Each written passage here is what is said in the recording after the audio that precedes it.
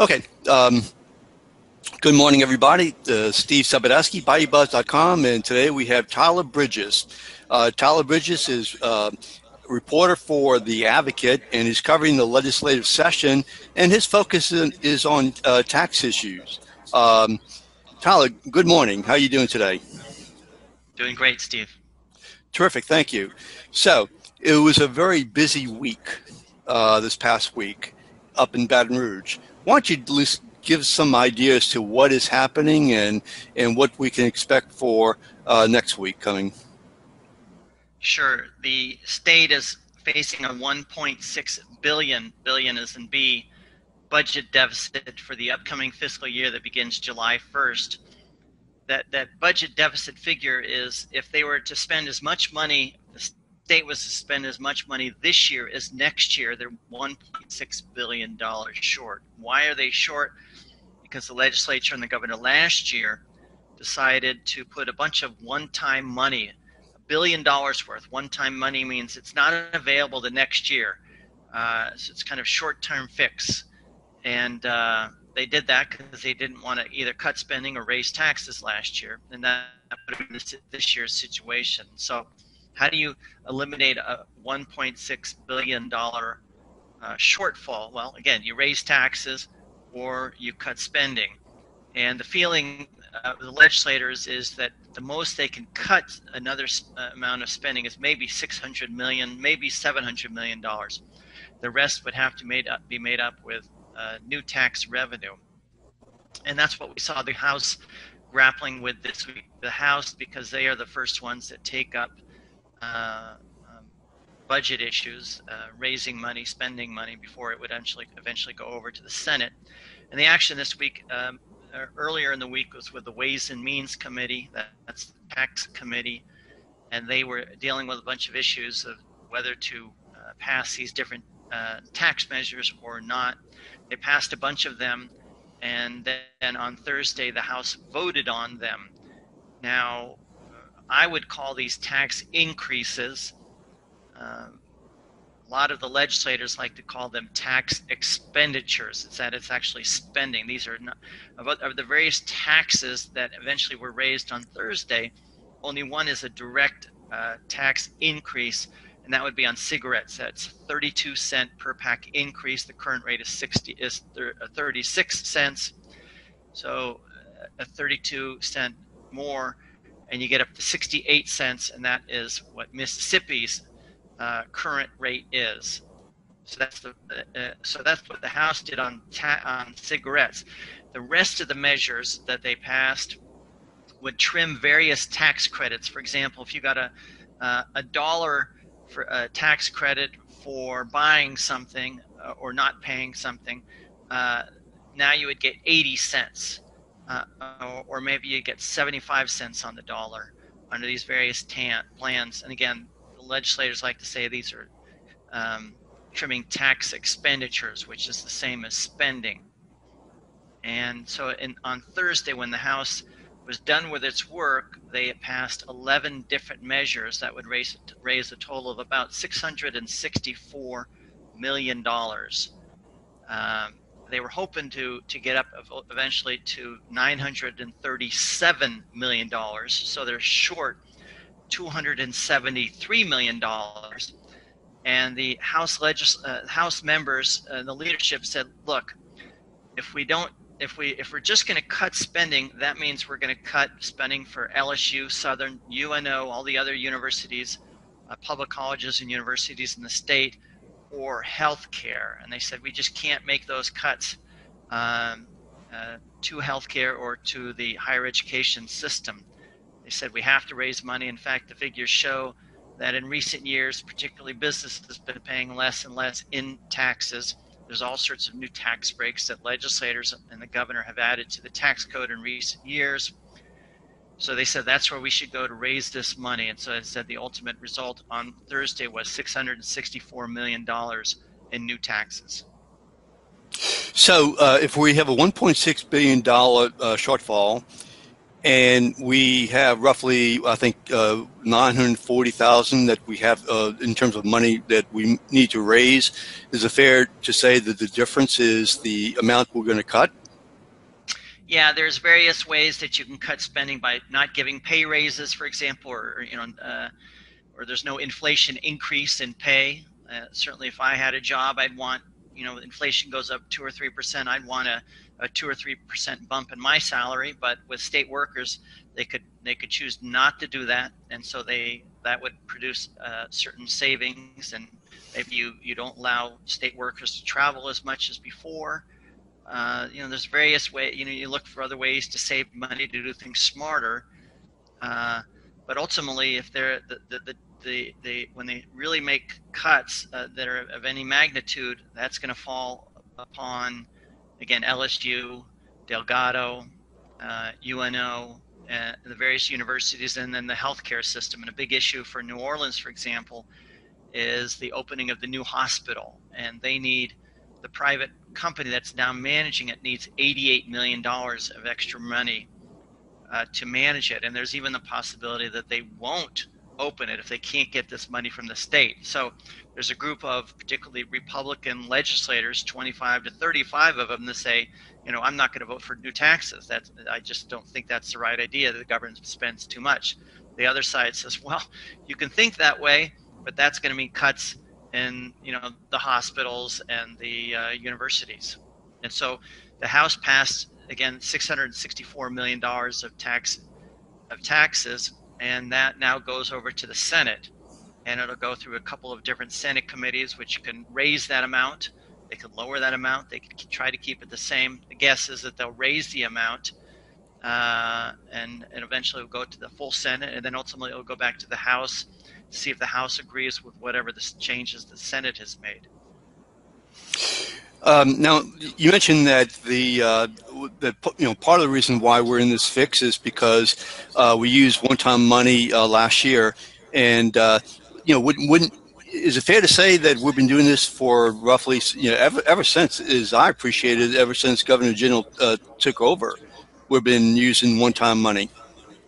Well, to be fair to Governor Jindal, one-time money was not invented by him, but it's certainly grown to the largest proportional use ever last year by him and by the legislature. There's an anti-tax crowd in there. So faced with a budget problem, and they were faced with one last year, they didn't want to raise taxes. By now, they have drained all the various reserve accounts of the state, so they couldn't do that anymore. So they used, again, money that was available just for 1 year last year, and that's not available for this year. And again, part of that is by draining the last reserves. It's like emptying your bank account, and you got to pay the bills next month. Well, you don't have that bank account money anymore, and that's the situation the state is in this year. So this conservative Republican legislature is doing something that is a bit of a surprise, which is to raise taxes. Most of the tax increases at this point, because there will be changes, are falling on business. Right, and Steve Waguespack and Lobby are not too pleased. In fact, you asked a question to the governor during a press conference about Steve Waguespack's comment about after Thursday being perhaps the largest tax increase in Louisiana history. And I don't think you got a direct answer from the governor. But you had an opportunity to talk to Waguespack or any feeling in terms of what Lobby's going to do? Yeah, well, the business community, they're protecting their special interests. They are, Lobby is a special interest group. I find it sort of ironic, I should point out, that they say they're for free enterprise, but they are not for ending the film tax credit, which is a total tax subsidy, nor they are trying to eliminate the solar tax credit, which again is a subsidy, whether you think it's good or not. They do interfere with the free enterprise model. But Lobby is going to, I'm sure, continuing lobbying legislators to not increase taxes. They say that's not good for business, not good for, to attract businesses to invest here, not good for the economic climate. The Republicans who are raising taxes along with Democrats are saying, well, wait a second, what happens if we don't have the proper roads or the bridges to get goods to market, get people around, traffic jams, or having a good economic climate also means not having layoffs of professors at LSU and UNO and Southern, and having courses dropped. Okay, so WAGSPAC is labeling what happened on Thursday as taxes, and the legislature is saying that everything is not everything but the cigarette tax is not a tax. Am I correct about that? Yeah, they're calling it they're trimming a tax expenditure. A tax expenditure is a real phrase. It's one that says that these are actually spending through tax breaks and expenditure. And those tax expenditures in the state budget have grown enormously in recent years under this governor and legislature. And so legislators are basically saying, hey, we've gone too far.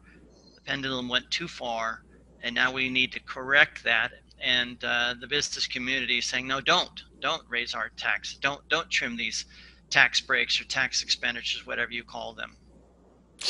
Now, I again listened to the interview, the press conference of the governor, and is that on NOLA.com? Yeah, actually, yeah. And that was on Friday, the press conference. That was on Friday, and basically, as I appreciate what he was saying was that we still have some time. That this is a process. You got to look at the big picture, not at one particular thing, and that's all he said. In general, in my view.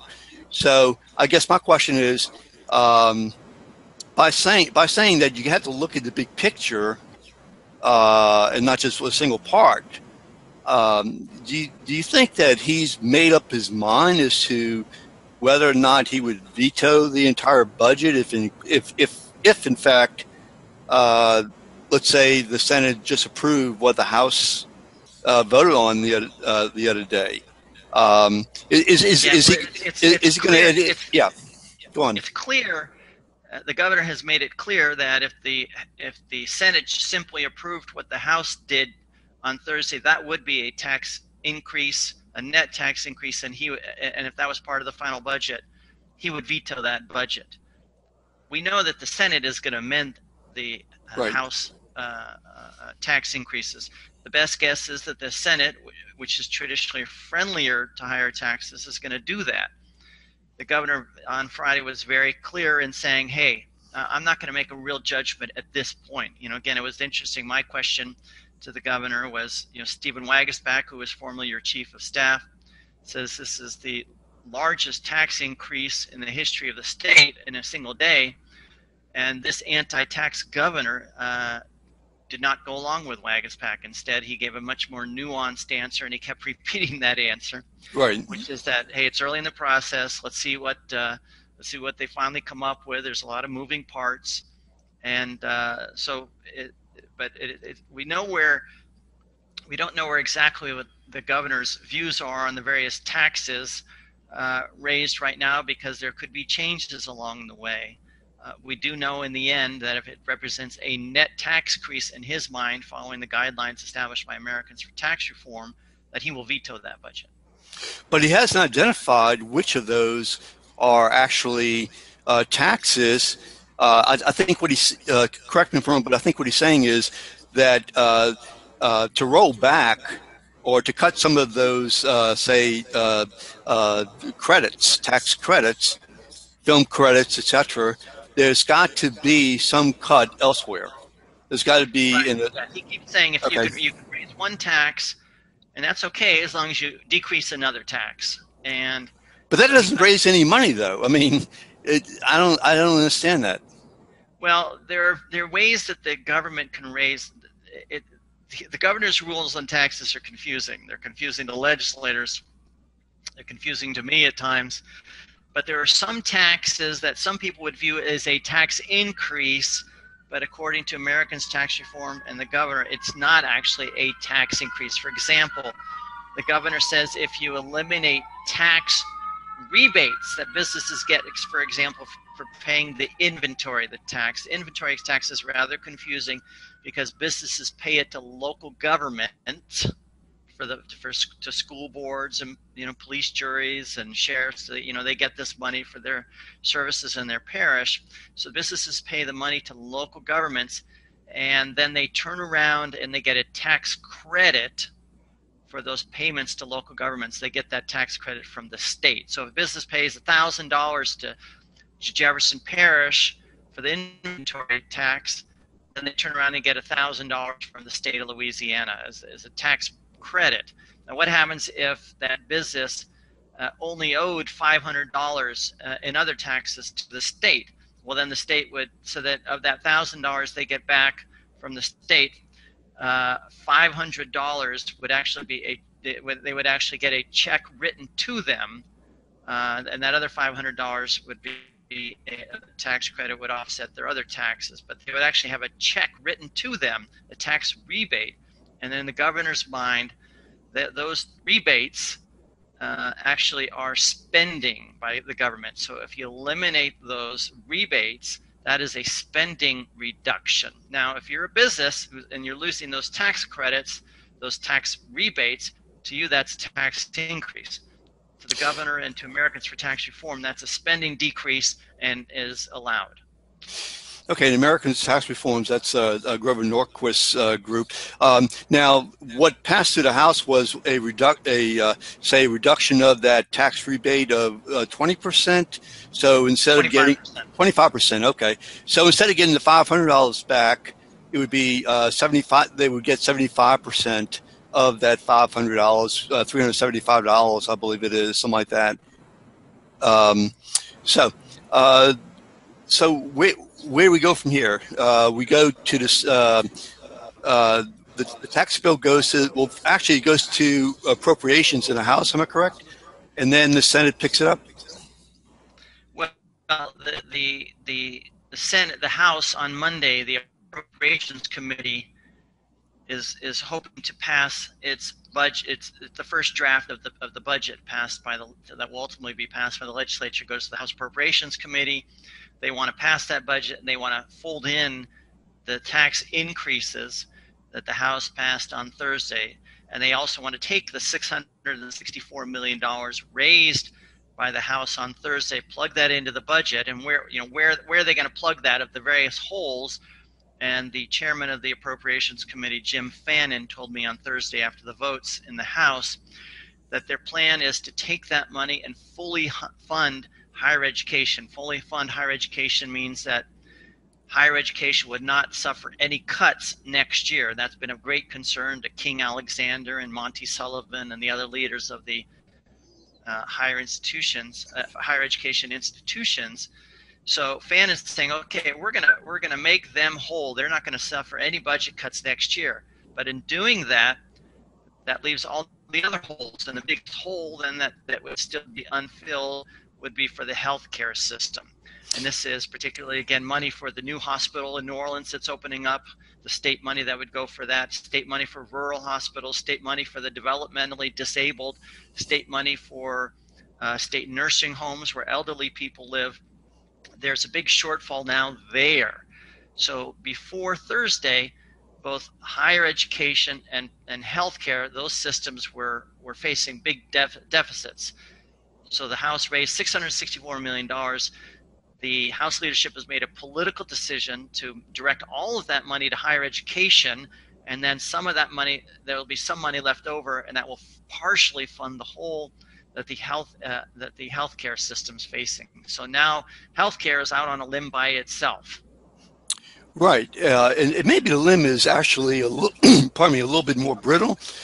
Excuse me, because as I recall, the governor has had in the privatization of those hospitals use a funding process that has not been approved by the federal government.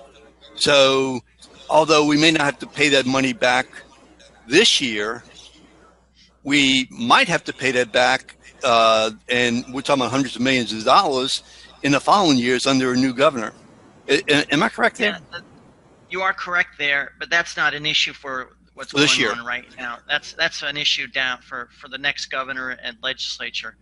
Right now, the situation is that the state lacks at least $200 million for the new hospital in New Orleans, which is opening for other hospitals that the management has been privatized, and there are threats that they could say, hey, you're not giving us enough money, state.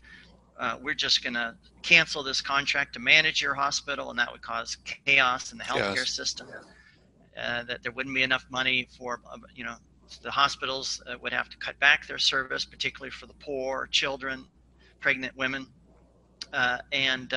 So right now, the question is, will the legislature raise more money to fund the healthcare system, and also state museums and parks are facing cuts in hours, and some of them may not be able to open next year. So will the legislature raise additional money to pay for all that? And again, there's a group of particularly Republicans and a small number of Democrats saying, hey, I'm not going to vote for any more tax increases, especially not in an election year. Sure. Now, I guess one of the last questions I have about this issue is, I'm hearing from different people who live in those Republican districts, and what they're saying is, look, let's cut. We don't need to raise taxes. We ought to just cut. Is there any discussion about doing that? I mean, obviously we are going to cut. You described those cuts, but where else? Steve, Yeah, if there were, I certainly don't know 100% whether there are cuts to be made. I can say that we have a conservative governor and a conservative legislature. And if they're not, and they are going to make some cuts, maybe as much as $700 million in cuts, maybe even more, to deal with this $1.6 billion budget deficit. But they are saying that this deficit is so big, they've dug themselves in such a big hole from, as I mentioned, particularly the use of one-time money, then the drop of oil prices has worsened the situation, that that the only way to cut beyond about the $700 million starts cutting, again, UNO, LSU, Southern, Delgado, and the other higher education systems, and again, the money for the hospitals and nursing homes and for poor children and their mothers. what a sorry situation.